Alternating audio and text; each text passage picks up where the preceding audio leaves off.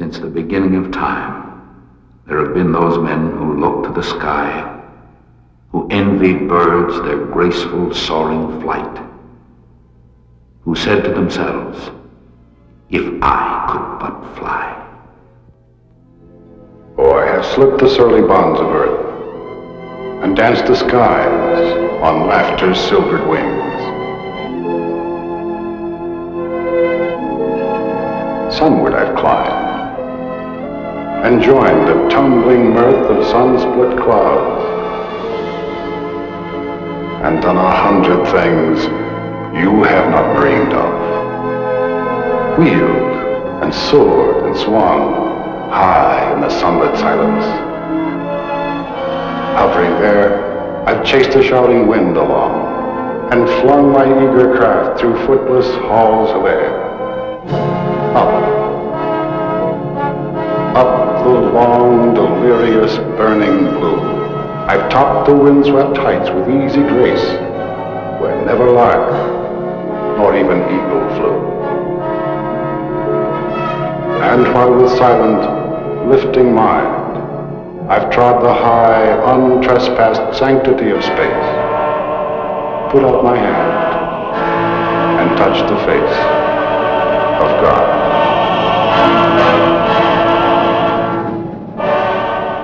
Man's dream of powered flight culminated at Kitty Hawk in 1903. From that first flight, the landing on the moon took a mere 66 years. The advances made from the beginning of flight to the present is what the United States Air Force Museum is all about.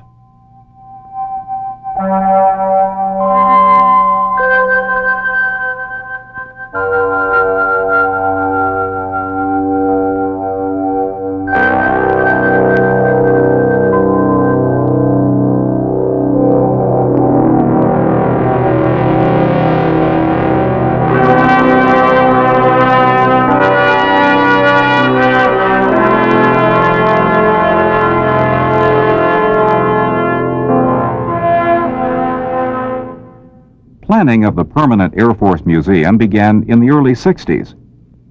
The Air Force Museum has had 4 different locations prior to the move to the current site. All were within a few miles from where the Wright brothers had their bicycle shop. In 1971, the museum's permanent home was established at Wright Field, 7 miles from its previous location. Funding for the facility was provided by donations to the Air Force Museum Foundation and by many groups and individuals. The new structure was designed to accommodate 100 aircraft inside, plus thousands of artifacts. The building design also allowed for a 500-seat theater, a gift shop, and a restaurant. The move of nearly 100 aircraft down the highway was a rare spectacle to the local populace. The operation, which took several weeks to complete, required the cooperation of city, county, and state officials working with the Air Force. On September 3, 1971, the Air Force Museum building was dedicated by President Richard Nixon. Now on the ramps around the museum and in this building and behind me are the great airplanes that have been built through the years. And as we look at those planes, we can think of the tremendous developments that have occurred. But more important than those planes, I know we all realize, are the men who have flown them and what they have given to America, what they have sacrificed for America, how much we owe to them. Each year, approximately 1 million people from all over the world visit the museum. Here they learn of the dedicated men and women who created, built, and today sustain the United States Air Force.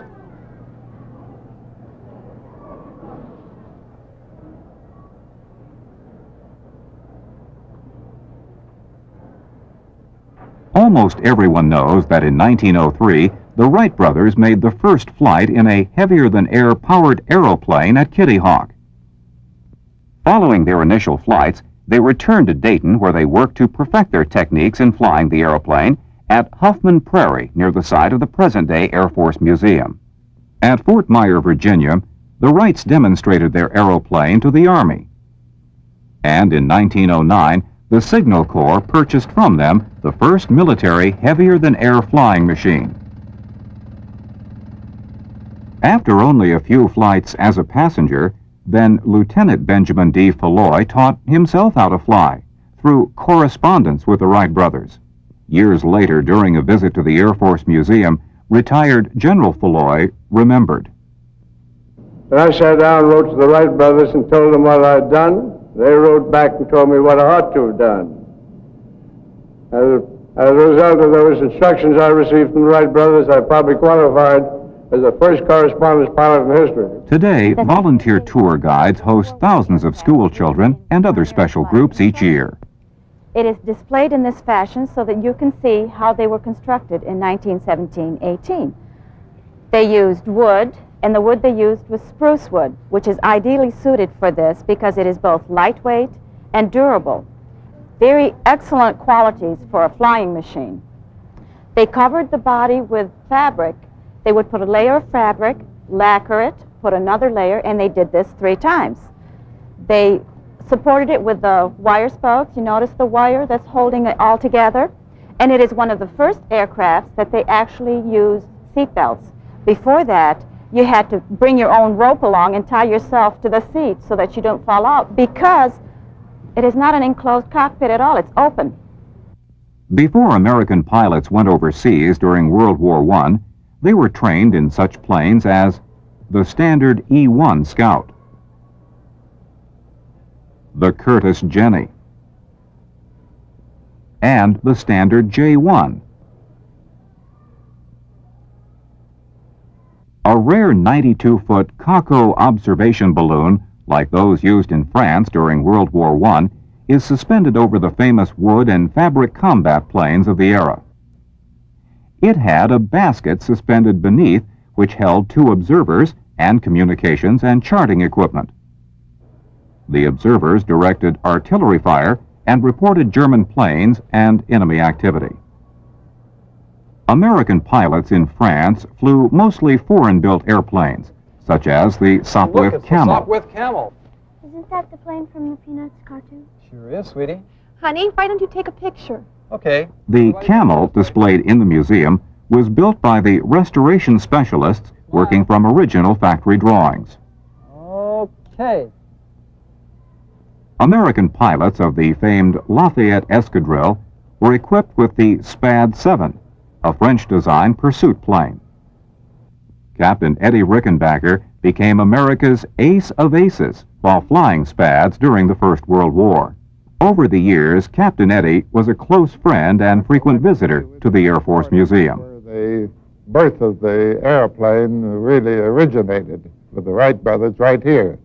We got to remember the effort of those pioneers that made it possible to get the information and to get the facts of what aviation really meant, because if it hadn't been for these boys and their flying kites and flying machines, so to speak, why, there'd never be an astronaut, because there wouldn't be any information there to make it possible for them to get this scientific data. Following World War I, McCook Field in Dayton served as the Air Corps Research and Development Center. This was a period that saw rapid advances in aircraft structures, engines, and accessories such as landing lights and propellers. The McCook Field wind tunnel, achieving speeds up to 460 miles per hour, allowed for testing of high-speed aircraft under development. In the early 20s, the Army Air Corps was striving to demonstrate to the world the capabilities of the airplane. The proof of the advancing air age came with America's successful historic first around-the-world flight in 1924, when 2 Douglas World cruisers circumnavigated the Earth.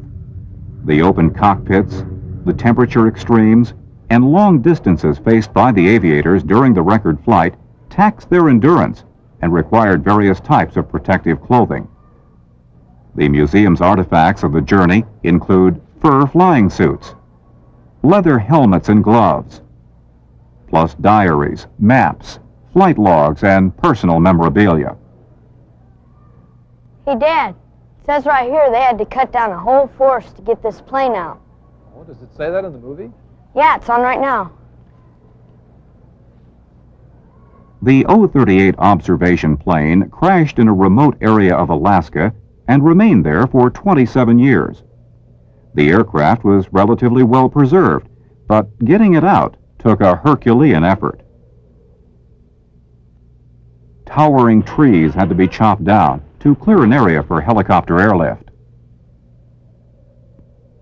Army and Air Force helicopters airlifted the plane out, and it was flown by a C-130 to the Air Force Museum's restoration shop in Ohio. In a hangar near the museum, reconstruction specialists work with precision to restore planes to their operational likeness. A number of highly qualified volunteers use their talents to assist the museum specialists on restoration projects.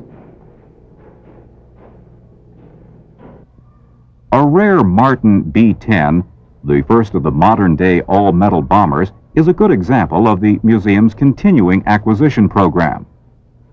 It took 10 years of negotiation to obtain it for the museum collection. In the pre-World War II era, there were rapid developments in aircraft, from the vintage P-6E biplane to the Seversky P-35. The P-35 marks the beginning of modern technology as the first single-seat, all-metal pursuit plane with retractable landing gear and enclosed cockpit used by the Air Corps. At Pearl Harbor, the P-36 Hawks were among the first American fighters to get off the ground to meet the enemy. The P-36s were the forerunners in the development of the rugged P-40, which also engaged the Japanese at Pearl Harbor. In China from 1941 through 1944, the P-40 served as the backbone for the famed Flying Tigers. As America built up for World War II, the fledgling aviators learned to fly the PT-13, PT-19, and others.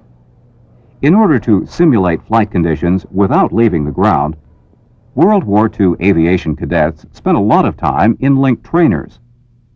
These trainers, as with today's sophisticated flight simulators, allowed for economical and safe training of student pilots.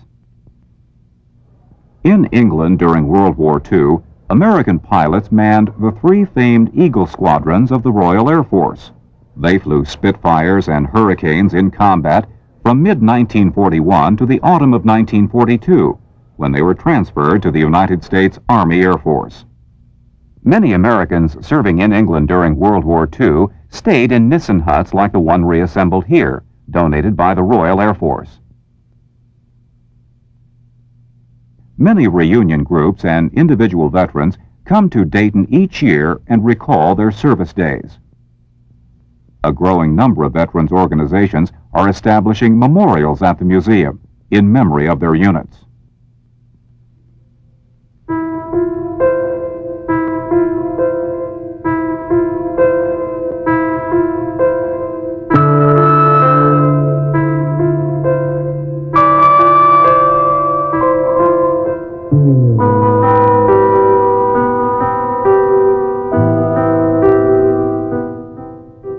The museum's display of POW artifacts are from World War I and II, Korea, and Vietnam.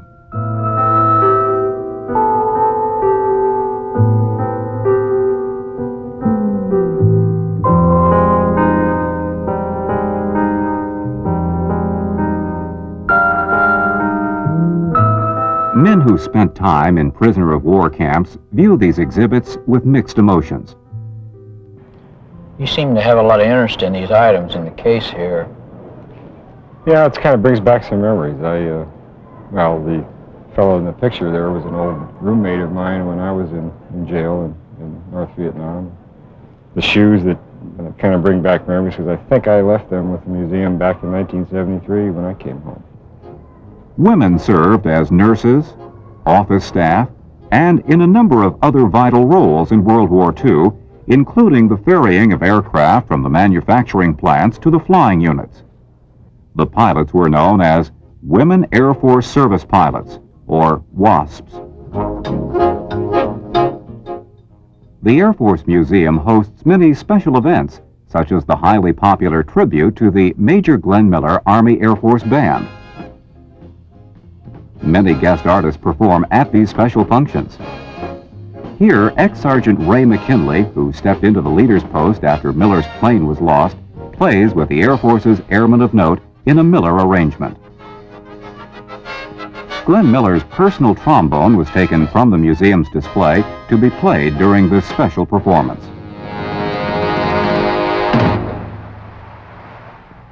Personnel from the museum's research library are very exacting in authenticating insignia and markings on all museum aircraft. Hundreds of researchers either visit or write the museum's library each year for assistance. During the Korean conflict, the F-86 gave a good account of itself flying against the MiG-15.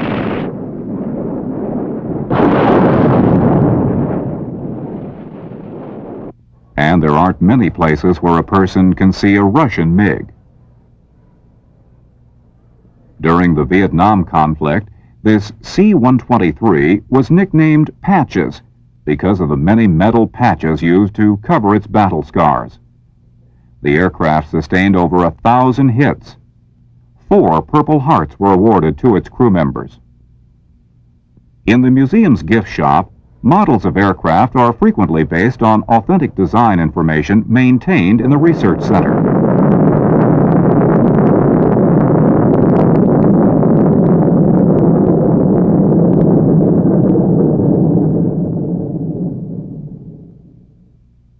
A rapidly expanding area of the museum is dedicated to American space and missile efforts. The Apollo 11 mission to the moon had a special significance to the Air Force Museum.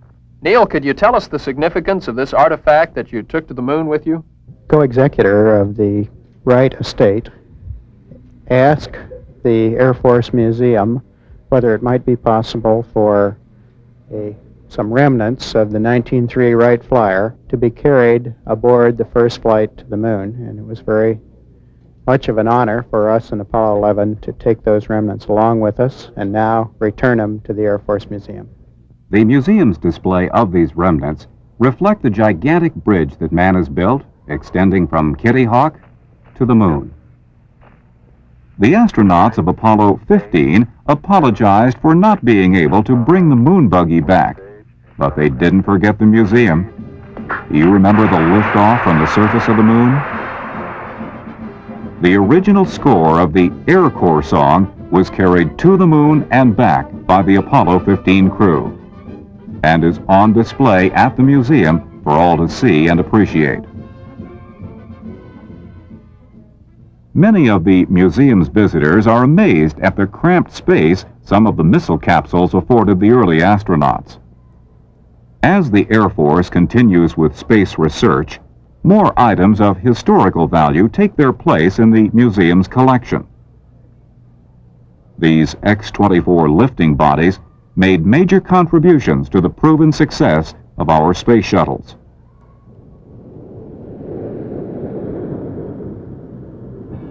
More than 80 years of aviation history. And imagine, if you will, what new and innovative flying machines could be here in the next 80 years. As long as there are people to appreciate and help support its growth, the United States Air Force Museum will continue to record our stepping stones to the stars.